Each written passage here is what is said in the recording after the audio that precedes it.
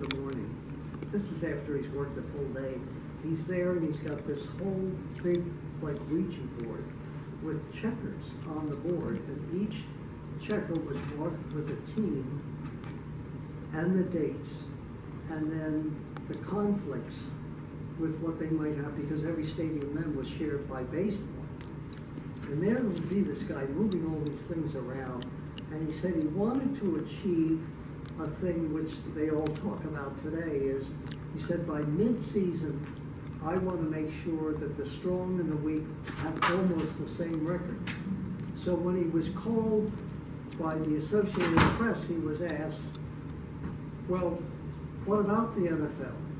What are you doing for parity? And he said, prophetically, on any given Sunday, any team can beat any other team. That's still repeated 100 years later. And my brother did before he died. He owns that. And yet, think about it, if I were to go to a major company anywhere, or I went to Umass and said, listen, I can fund your whole football team, what do you want, $100 million?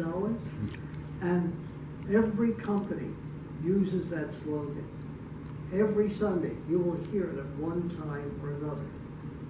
That's how much he saw way, way in the future. And I think that's really what his gift was, that he was like a computer. You could ask him anything. He had one of these memories that you couldn't believe. He would remember, if I came in and said, you know, I'm sorry for so-and-so, yeah, he'd say, I remember you did that 10 years ago. He just really knew and had that type of mind.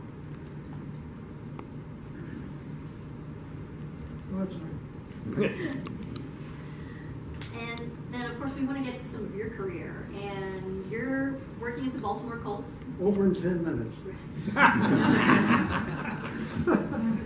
But you start in the ticket office, you work up to head scout, and you're there in the heyday of Johnny Unitas. You're at 2 NFL championships, 2 Super Bowls. Your beautiful Super Bowl V ring is out there on display. Can you tell us what it was like to, be there, especially in the 60s? Well, I had just gone on, my father dropped dead at a football game right in that October of that year. And so 1959. 1959. And ironically, the owner of the Colts, Carl Rosenblum, again, back to kind of the strangeness of life. Back in the 20s, Carl Rosenblum was one of the best running backs at Penn. And he and a guy by the name of Marty Brill had decided they had enough of the coaching. They didn't want to spend one more moment at Penn. Brill went to Notre Dame and came back a year later and beat the hell out of Penn. But he said to Rosenblum, he said, you know, Carol, your future is here. Your family business is in Maryland, you're around Philadelphia. Don't go. And Rosenblum didn't go. So when the Colts were to come back to Baltimore after failing everywhere, he went to Rosenblum and he said, I need somebody to bring this team back and be able to fund it. You know, they had gone out of business, everything. So long story short, Rosenblum buys the team. Rosenblum's greatest friends are the Kennedys. I mean, he is it in Baltimore. So when my father died, he said, come down here, kid, and start. You can start at the bottom and work your way up. So I did. I went down, and my first assignment might have been the best I ever had in life. He would call me on a Friday. I worked in the ticket office after going to training camp, seeing the greatest of the era. Unitas, I still say, is he and Brady the 2 greatest I've ever seen. So Rosenblum would call on Friday and say, Uppy, he said, I need you to go to the White House. He said, you've got the Colt wagon, I want you to go buy some sneakers and get some footballs. And I said, why, Mr. Rosenblum, what do you want me to do there? He said, the pen, you're going to hell. Repeat it to me. That's correct. His fiancée, Tracy. Over here, I finally met Jack's girlfriend.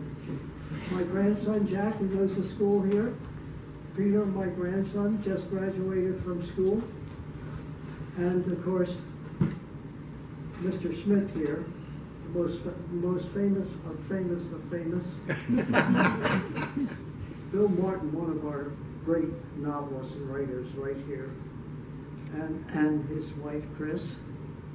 Ron Borges of the Pro Football Hall of Fame, voter, and just inducted, and a little round of applause.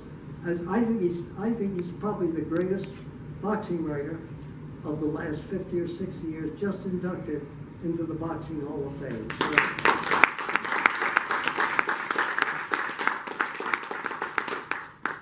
And of course, John Harrison is here. He's Mount Auburn's really bird watcher among many other things. Jeff Barn, who worked at Fox, I won't hold it against him, but it wasn't the real Fox. No, it Fox wasn't. Great career with Fox and now the news director at ACMI. And of course, finally, my wife, Joanne O'Neill. I will tell you something about her. She always blushes, but anyway, just shows you how far women have come in sports and everything. With our wonderful director here right now, is that Joanne wrote all 27 teams back in 1967, 68, 69, out of college, asking for a position. No women apply in pro football then. Finally, the team of my closest friend, Don Shula, hired Joanne O'Neill. She is the first woman executive in pro football. She's so shy she won't tell you, but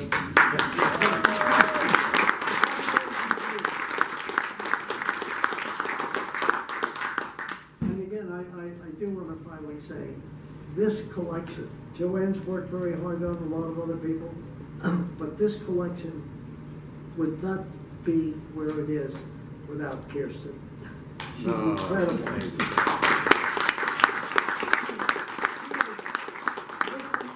To 5,000 stories. She probably goes home and tells her family, oh my God, not another one.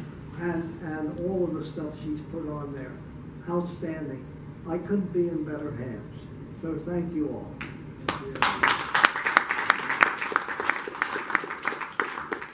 Thank you very much, Upton. Kirsten, that was great. So, I'd love to invite everyone out to the main lobby, where there's a great display, and help yourself to food and beverage in the Hunt Hospitality Room.